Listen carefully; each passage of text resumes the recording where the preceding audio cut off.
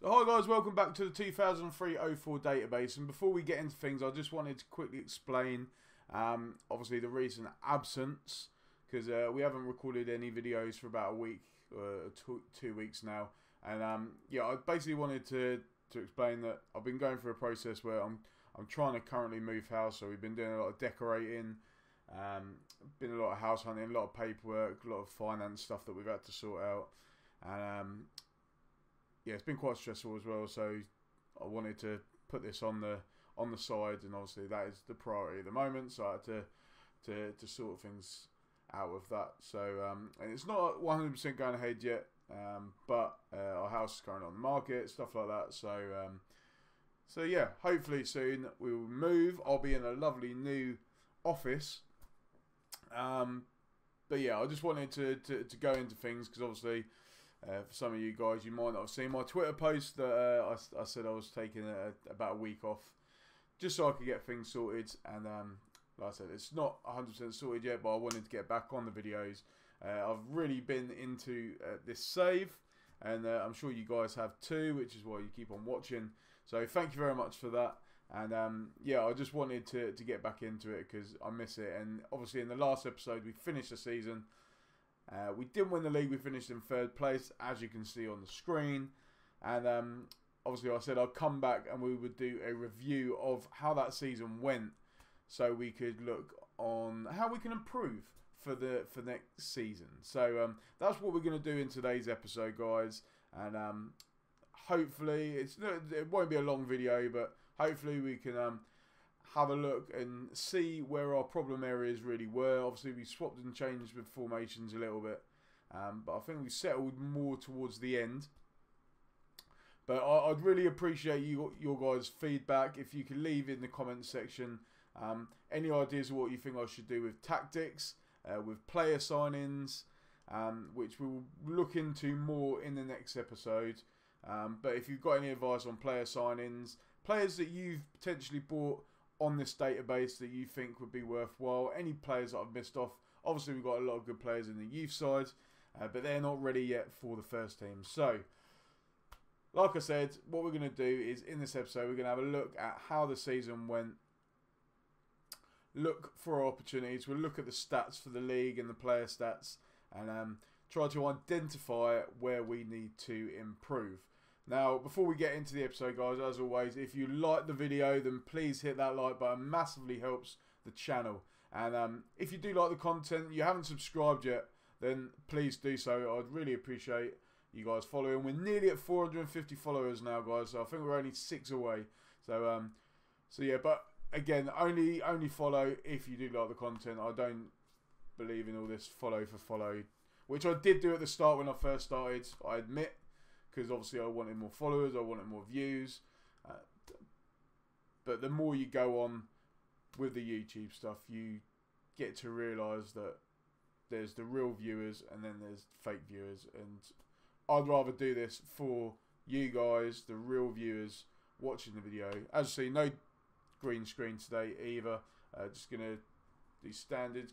I wanted to test it out a little bit as well because I haven't done non-green screen since Christmas, I think. And potentially, and again, if you want to buy it, I'm going to be selling my green screen just to help fund with the house move, guys. So if you do know anyone, I've got my Stream Deck and the Elgato Game Catcher HD60 for sale as well. So if anyone knows anyone or anyone's interested, then let me know. That can help towards the house fund. But as you say, I'm not going to put it up today. It's just going to be the standard little camera in a box. I hope you guys like it. If you don't, then let me know, please. If you think it'd be worth me keeping the green screen, but for now I'm kind of tight with the money, so I need to look at that. But let's get into this episode. I have talked too much, guys, and let's have a look firstly at the league table. And as you see, the English Premier Division, Man United won the league, 29 wins, 4 draws, 5 defeats. We didn't do too bad. 26 wins, 6 draws, 6 defeats. We only finished 7 points behind United. We finished 6 points behind Chelsea, which meant we finished 3rd, and meant that we did not replicate the target and what Arsenal achieved in real life in 2003-04, where they won the league without losing a single game, which has still not been replicated because obviously Liverpool lost a game this season. and going towards the season as well. I do hope Liverpool win the league. Something a bit different. They've been needing to win the league for a while, and hopefully we can knock Spurs off of third place as well and finish where we have in this game. But that is how the league table finished at the top. Newcastle finished in 4th. At the bottom, Fulham, Leicester and Portsmouth getting relegated. So potentially we could have a look at some players that could be available. But we will do that in the next episode. Like I said, the next episode we will be looking at players. Potentially we could find some players that have got release clauses or just want to stay in the Premier League. So we might be able to get some bargains there. But looking at how we perform, I'm going to start off with our squad. And I'm going to have a look at the overall performance of the players. And we'll start off with appearances. Thierry Henry, Patrick Vieira, Ashley Cole, Sol Campbell are the 4 top players there, all playing 40 plus games. Well, there's other players that played more than 40, but obviously these were more. These are our most regular starters in the game. 4 goals. We actually had a lot of players in double figures, which was good. Thierry Henry obviously finishing top goal scorers. 29 goals in 48 appearances overall. So fantastic return from him. Bakayoko, joint second with Freddie Ljungberg. What a signing Kennedy Bakayoko has turned out to be. He's still only a 2.5 star, potential of a 3. 23 years old, but he's got some good stats, and obviously you've seen from the amount of goals he's scored, he's been well worth the signing that we signed for 10 million from Heracles, which I didn't realise he played for Heracles. Don't know why. Obviously Ljungberg finishing there, and then Bobby Perez with 12, Dennis Bergkamp with 11. He didn't really score at the start of the season, but he started towards the end. He's got a new contract now. Vieira with 9. And then you've got Carney with 6, Ali Alier with 3, Capu with 3. So a lot of goals throughout the team, which was good. Assist-wise, Perez and Ljungberg were the main providers. Omri as well, and Bergkamp working together. And a surprise one in here, Ian Hart, left-back. Sorry, our reserve left-back. In 27 games, he has set up 6 goals. So a great return from him. Created a lot of chances. Vieira, Bakayoko with 6 as well. Cole with 5. Parlour with 4. Lauren would have been up there as well, but obviously he left. Hinkle started to perform a lot better towards the second half of the season, so I'm looking forward to see what he does next. He got 3 assists overall. Chances created. Vieira with creating the most chances. Very good by him. Again, Bakayoko, Ljungberg. Parlour, very productive. Bergkamp, Perez, Ian Hart doing well there. Omri surprisingly only creating 7 chances. And man of the match awards, Omri at the top. Bakayoko, Perez, Vieira. Now looking at the passing rate, obviously those stats are obviously goals, etc. That is not the most relevant thing here. So what we want to look at is the performance stats wise. And a lot of stuff that I've been looking at lately has been Moneyball style. So potentially in the next episode when we start looking for players in the summer, we're going to try and look at the stats of the players and see who would fit into our system. But overall, Mascherano, very good passer. He only played 3 games though. Still young, 19 years old, but he's going to develop to be very good. Potential 4.5 star. He should play a lot more next season. Larson doing quite well there for his passing. Yaya Toure, how's he done on loan? Because we sent him out on loan to Man City. He only played 13 games. He didn't really do anything, which is surprising. So everyone's pretty good at passing, to be fair. Omri was one of the worst ones, 72%. Senderos gave the ball away. Ashley Cole, Hinkle. So it's mainly the defenders. We need defenders that can play with the ball. So that is one thing I need to write down if I had a pen. So ball playing defenders needed. Ooh, defenders needed. There we go. So that's one note. What else have we got in here? Kiento Kanu. So tackling wise. So defenders, we need players that are going to tackle well. Nagamura, surprisingly, 4.53 tackles for the centre midfielder. 21-year-old Brazilian. Again, he looks pretty good, but physically, mentally, not so good. It's just his technicals that are good. So he's probably more suited to the lower divisions. Vieira, very high up there, 3.6. Parler doing well as well, 3.03. Hinkle 261. He was our top defender, Andres Hinkle. Ian Hart as well. He's done better than Ashley Cole. He's by half a tackle per game. Sendros, Kolo Torre. So they're doing well. So the defenders that didn't do well look like Martin Keown and Sol Campbell. Surprisingly, for tackles per game, you would think they were at the top. So we need better defenders at tackling. I don't know why they've got very few tackles. Dribbling percentage, obviously this is more for the wingers. Perez, Ljungberg up there. Omri with a lot of dribbles. Parler, surprisingly. Ashley Cole. Hinko. Bakis Soglu is quite low. He doesn't run as much, which you can see. So he's more of a winger, just put the crosses in. Vieira, surprisingly, a lot of dribbles there for him. Unai Emery, we still got to wait to see him play, but from a wing-back perspective, Ian Hart probably makes the least dribbles. So he's better at tackling, but Ashley Cole creates, well, dribbles with the ball more. What about shooting percentage? Who is the best shot percentage person? And Kennedy Bakasoglu tops that. Hinkle as well up there, 57%. Omri, Ljungberg, David doing well now, only 20. Well, I say only 24. He's 24. It's quite old. Ali Adier doing well up there, 50%. He looks very good. He's going to be a good player. Under 50%, you got Carnu, Bergkamp. Carnu's probably, I'm probably going to let Carnu leave. Because he's not really scored a lot. His finishing's not been that great. He's had a couple of good games. Capo, surprisingly, I might let Capo go, to be fair. Let's have a look. He's 23 years old, but he's a potential 4.5 star. He's got good. He's more of a winger, to be fair. That's the thing. We've got a lot of wingers. Can play centre midfield though if we do play that position. And then average rating wise, Perez, Ljungberg, Sendros. We'll have a look at the players that have finished under that we can potentially get rid of. Kallstrom, I'm surprised. He's played very well this season. Still only 21, so I'm going to keep him. Peter Cech, again, young, lots of potential to develop. Started pretty badly, but overall we've done well. 23 games, he conceded 17, kept 11 clean sheets. So he done well after a bit of a bad start. Carnu, I'm guessing he's one that we're going to leave. Probably, who else? Potential leavers. Sebastian Larson, he can probably go. Ray Parler, we could probably let Ray Parler go. Although I love Ray Parler, so I might just keep him just because I love him. David and Capo, they need to play better next season. Nagamura, Mascherano, Ali Adier. Ali Adier surprisingly quite low, but he's not done too bad. I need to watch him. So there are a few players that potentially leave. I don't know what I'm going to do with these guys. We will see. Now, one thing I did want to have a look at. So those, actually, I'll keep my notepad because we will need that at some point.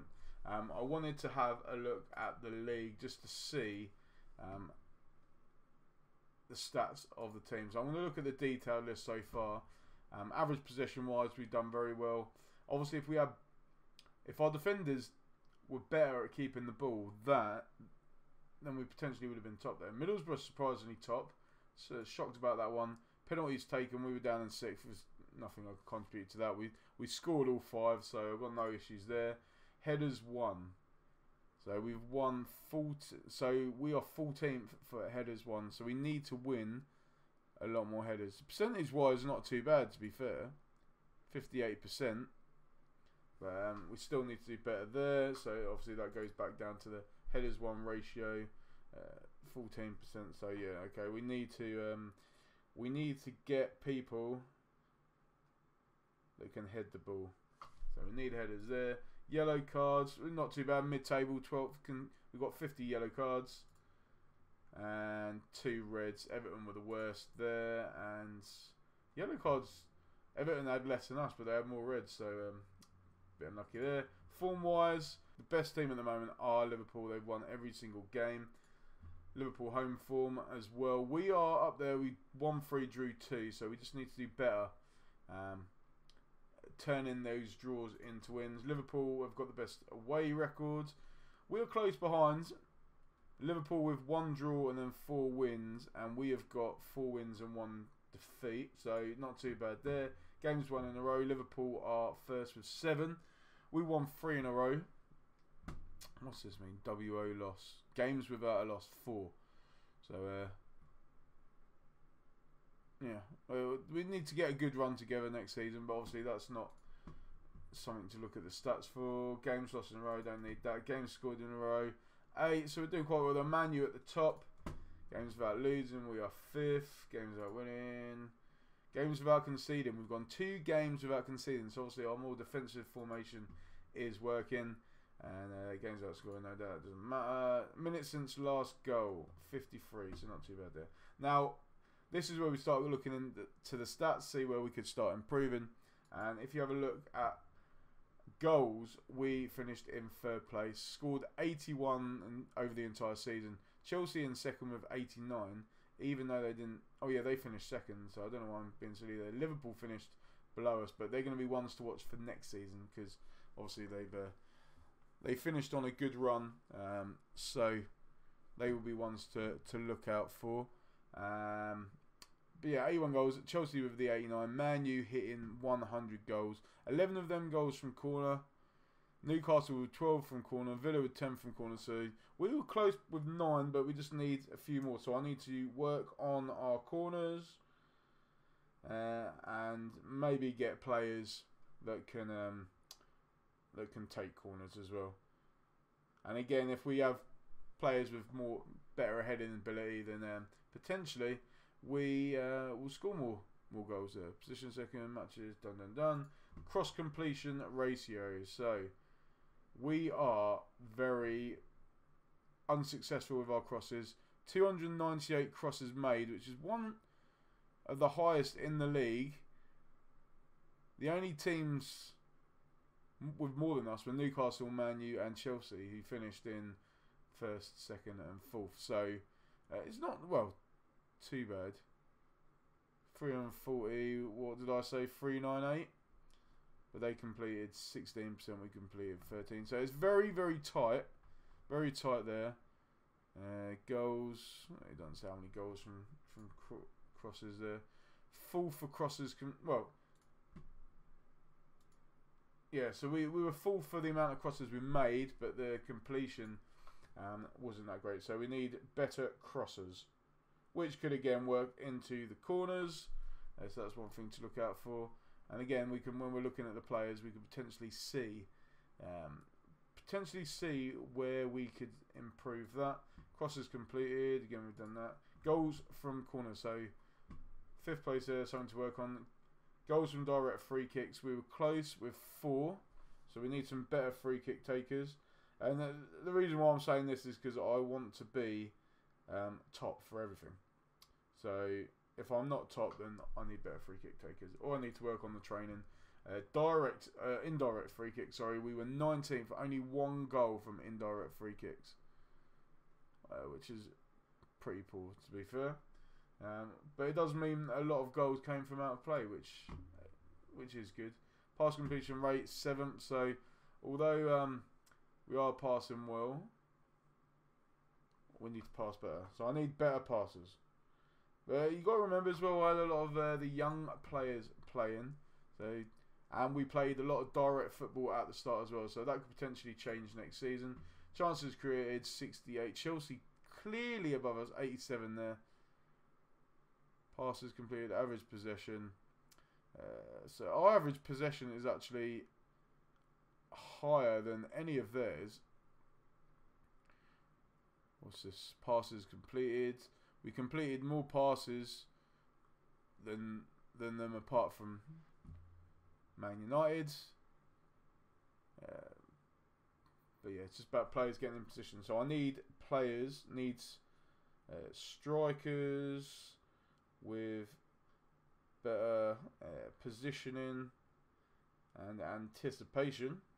Remember that one, anticipation. And I need midfielders with better vision, passing.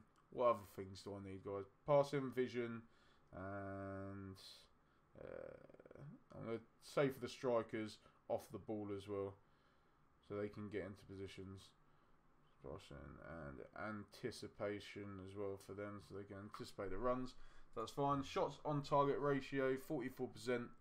So we need to do better at finishing. So we need better finishers. And if you remember as well, guys, when we looked at how our players rate with the rest of the league, we were quite low in a lot of them. So I think if we done some good recruitment in the summer, and remember we've got quite a bit of money, and if we can sell some players as well, then we should be able to improve this massively. Shots on target, we were 3rd, so that is good. Conversion rate though, 12th. So again, that works with the finishing. We need better. We need a better striker. But again, this could link with the fact that we play a lot of direct football at the start. I don't know. We have to wait and see.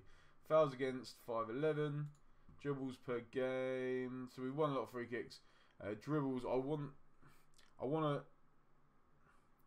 gonna leave that because obviously Hinkle's new, and then I'm happy with the wingers, so I don't need to do that. Defending wise, 4th best. So defensively we need to be better, which I knew, and that was more to do with the start as well. So defensively we need to be better. So again, it's just looking at the stats from there. Conceded from corners, so we conceded 7. So again, that's just, I just need to work on corners, both defensively and offensively. Goals from direct free kick. Conceded, so again 5. So yeah, we definitely need to work on that as well. We need to defend them better. Goals from indirect free kick 3, so not too bad there. Clean sheets, we were 5th. Liverpool 22. So yeah, they had an excellent end to the season. So they're going to be a force to be reckoned with at the start of next season. So we definitely need to improve in there. Fouls made 7th. Yeah, I'm not too worried about it. I like them being aggressive. Tackles 1. So well, if you look at this, despite our tackling percentage being low for some of them, the tackles 1 has been pretty good. 84% there. Tackles 1 ratio. So that's all good. Attendance. We can't really do anything with these. And then yeah, it's just the expenditure. So yeah, what I'm going to do, I'm actually going to leave this now, guys. You see us there, 3rd place. Because I want to keep this one short. There's obviously a lot of information, a lot to take in. What we will do, we'll come back for the next episode where we will look at the detailed player stats for the season. And then that way we can make a judgment on which players we could potentially buy from those lists. So what I want you guys to do, if you can help me get ready for that episode, please leave a comment with some players you think I should sign. Anyone that you've signed on the game in this database that you could recommend to me that will help improve the areas that we've gone over in this episode. And also players that have worked well for you. And even if you're not putting players in there for my benefit, just name some players that have worked wonders for you. Give some examples. Tell us how many games they played, how many goals they scored, their percentages, things like that. Let me know. And guys, again, thank you very much for watching this video. I don't know why I said video. But again, apologies for the little break. But I hope you guys understand from the explanation at the start of the video. And yeah, we're going to crack on with the videos again. We are going to be back. I'm just going to roll with this database for now. I'm putting a back burner on the St. Ives save. I'm not going to do... I was thinking about potentially doing something on Twitch. I can't speak today. I don't know what's going on. Potentially with the Panathinaikos save or this save. I'm not going to do anything yet. If I do decide to do some streams, I will do it on YouTube. And hopefully you guys can get involved with those streams. when I do them, but if I am going to do them, I will announce it on Twitter. So make sure you follow me on Twitter, guys. And yeah, thank you very much. Really appreciate it. Hit that like button, guys. Subscribe if you haven't done so, and you've actually managed to get to the end of this video. Thank you very much, and we will see you guys for episode 12 on Wednesday.